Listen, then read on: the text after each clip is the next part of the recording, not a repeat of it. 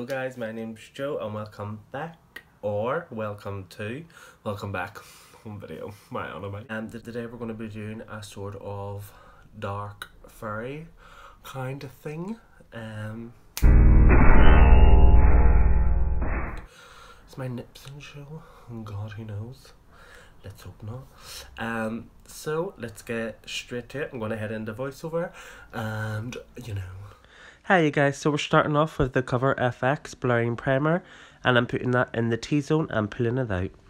Next we're going in with the Maybelline Fit Matte and Poreless Normal to Oily Skin, and I'm in shade 105. Using our Real Techniques blending sponge, we're just bouncing that everywhere. This is a buildable product and I do normally go in with 2 layers to get the desired coverage that I want. And next we're going in with the Nip and Fab Concealer. I'm in shade 05. This isn't actually to highlight my face, but just to build up coverage on those places as we go in later for a dramatic highlight around those areas. And of course, with every product that you're applying with a beauty sponge, you want to tap and not drag, as not to disturb the products underneath. I then like to take a clean Real Techniques beauty sponge for my powder, because you don't want to mix your creams and your powders, and I'm just setting all those areas that we placed the concealer. And once we've done that, I also like to take any excess and set the rest of the face. I'm now taking a Tarte blending brush, and we're going in with a straight black from the Make On Revolution and Soph X palette. Obviously with using black, we want to really blend this out. Now with the Smiffysuk coloured hairspray, it's time to change the appearance and spray my hair black. Look at them peepers, blues. And then we match up the contour and sharpen it a little bit, deepen it and bring it into the eye socket. And pop in a contact. Now we're going into the same palette and taking that red shade, and we're taking it up into the bridge of the nose, over the mouth and across the eyebrow. Remember to blend up and bring into the outer V of the eye. Match up the contour on the other side so we don't look lopsided. I've got torticollis, it's an issue. And we pop in our second Sclera and match up the shading on the other side. Remember, once we've matched out, see if your look's balanced.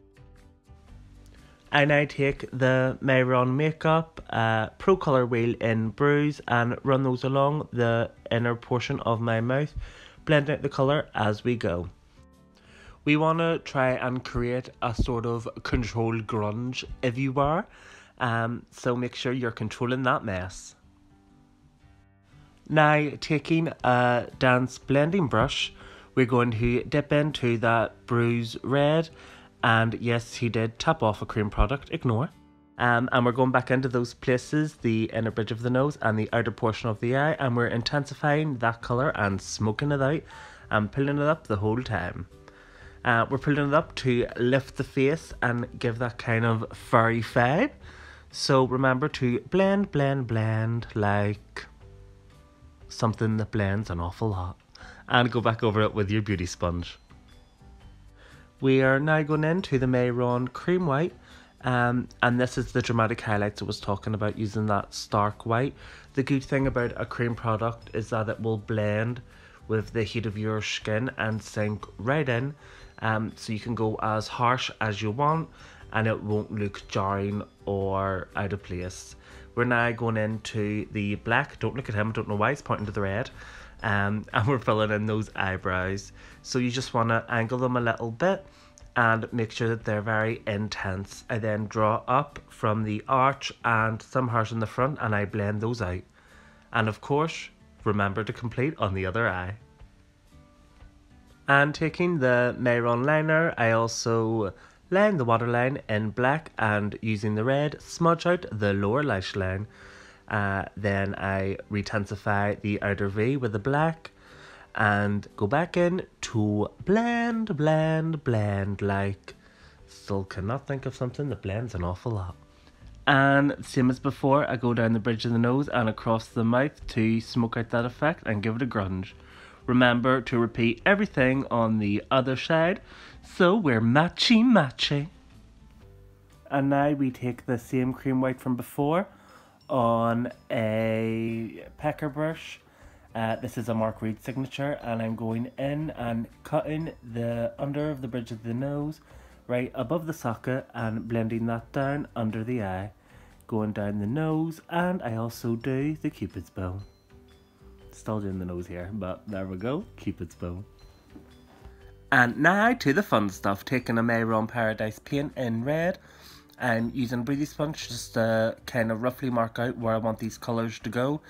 The sky is a very abstract piece of work and you cannot go wrong. It is literally up to your interpretation. I then take an oil brush because I want those brush strokes, and I start building up that red to a more intensified colour. Then we go in and we take a mauve, and doing the same thing, I place that beside everywhere I have placed the red. This is just your base work, and in no way means does it have to be the most perfect or clean work. As you can see, I am just going ham, throwing the colour down. I then go in with Lagoon Blue and again place that just beside the purple and kind of blend those in, but really at this stage, as I've just stated, not important. Just have fun, throw the colours down and we'll get to it. Again, dark blue, shan't repeat myself, stick it down anywhere and build up those colours. And now taking the Beach Berry from Mehron, it is like a more, well, beach toned red I suppose. And again we're putting that down anywhere. You can see I'm using more red than what I have of the other colours because I really want the redness of the sky to come through. And you'll see why in a second why I'm concentrating this colour so much compared to the others. And when there's hardly any product on my brush, I'm then going in and just starting to run that along and kind of blend the colours in. Now this is where we create the sky. Taking that Laguna Blue from before, I'm very lightly running it along in horizontal lines, just go the one direction across the whole body. The water will blend the colours together and give you an effect of a sky with the different colours, the sunsets. You know, it's very good, very easy technique, and it really builds up those colours and makes it look like you took so much more time than what you actually have. I then take Sky Blue, and on a smaller oil brush, I then go in and just pick up some of those highlights. What's good about this is that line work's already done for you with doing the horizontal stripes, so you can see where you want just a little peak of light. And it's these little touches that really marry the look together and give it a cohesion. I then take Foxy from Mehron and do the same thing, just picking up where I want a little bit more warmth in that sky, and if there's any areas that are too solid, just breaking those up. Then taking the white from before, I start creating the silhouette of the moon. This is very easy, just a semicircle on the chest. Then taking black, I go in and start blending around. You want to dab this colour. That way you're getting an uneven texture, which is what we want. Then taking the Mehron black paint, I then go in and intensify that colour, dabbing it the whole time.